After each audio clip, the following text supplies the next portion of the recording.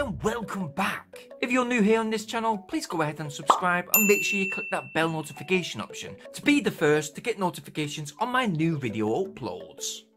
Now recently I took a trip to B&M, which is a home store that resides here within the UK, and I managed to pick up, well, a fair bit of Goodmans tech. So today I'm excited to be trying out this Goodmans Predator Pro Gaming headset. They do retail around £20, that's around 25 in US dollars. Outside the box, there is an initial image of the Predator headset. You can get a better view of these headphones from behind the magnetic door flap through the clear window.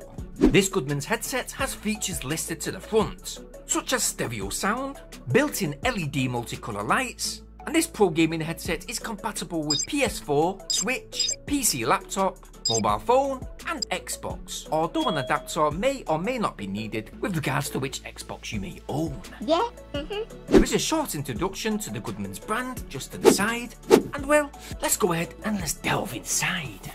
Inside the box, everything comes protected. We have some very well detailed Goodmans headset user guides with the usual guarantee, and there is a wire adapter for use with PC and laptop connection. Looking at the headset, these Goodmans Pro headphones are amazingly super light. They do have a very professional look about them. The main colour of the ABS plastic is in matte black, and there is this stunning looking double chromed edge detail surrounding that LED grille.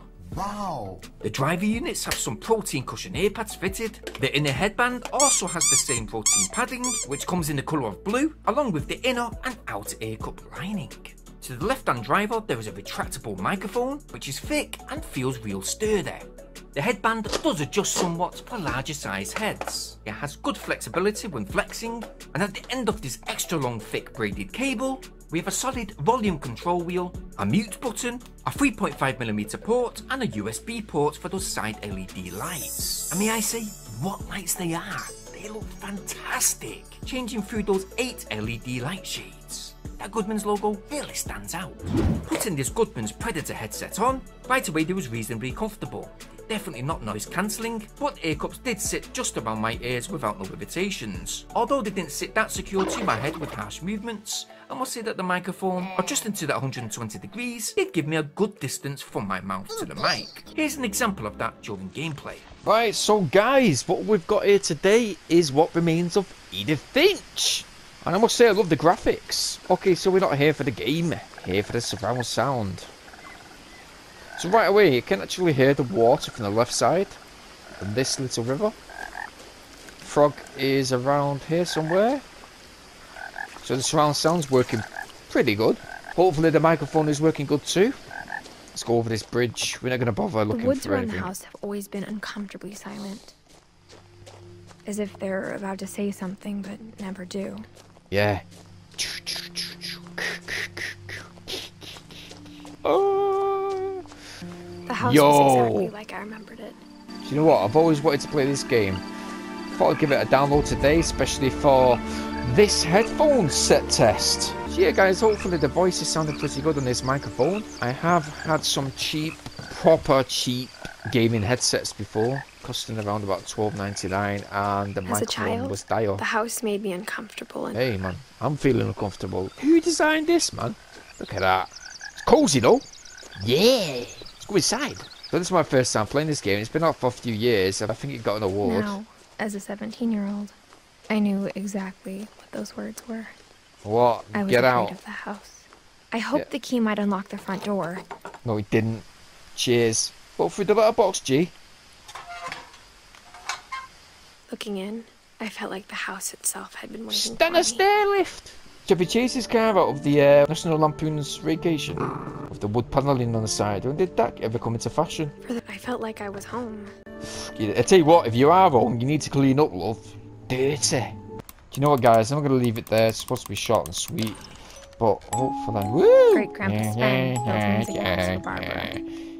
Along with the house. Oh, can you hear that wind? On my headset, you can proper hear it from the left hand here. just to the rear of me, which is pretty good.